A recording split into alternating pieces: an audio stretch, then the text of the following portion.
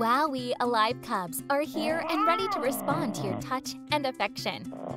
Let's spend some time getting to know your new cub. Fresh out of packaging, Alive cubs are set to Try Me mode, which is indicated by the tag. Ask your parent to remove the tags located on the belly and ear.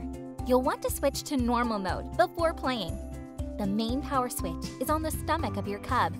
First, set the switch to the off setting. Wait 3 seconds. Then, set it to normal. When you first wake up your cub, he will open his eyes and greet you with a wake-up call. Other ways to play include scratching or petting his head, and quickly pressing his right ear to see cute reactions. Turn him upside down, right side up, or turn him over on his back for different responses.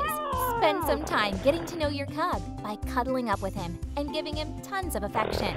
Cradle your cub in your arms and stroke his head to make him drowsy. He will start to purr and his sounds will start to get softer. When you're done playing with your cub, turn him off by holding his right ear for 10 seconds, or your cub will enter sleep mode on his own after 5 minutes of no activity. When you are ready to play, press his right ear to power him back up again. You can adjust the volume by holding the quick power switch for 3 seconds. Alive cubs require 4 AA size alkaline batteries included. To change your batteries, you will need a Phillips head screwdriver. Your cub will let you know when his batteries need changing, when his movements become slower and his sounds become quieter. Now you know all the ways to care for your cub. Your soft and cuddly cub is waiting to be adopted by you.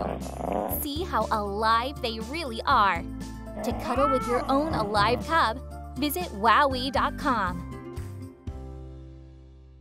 Want the inside scoop on toys and games that really wow? Don't miss the next WowWee video. Click the subscribe button now.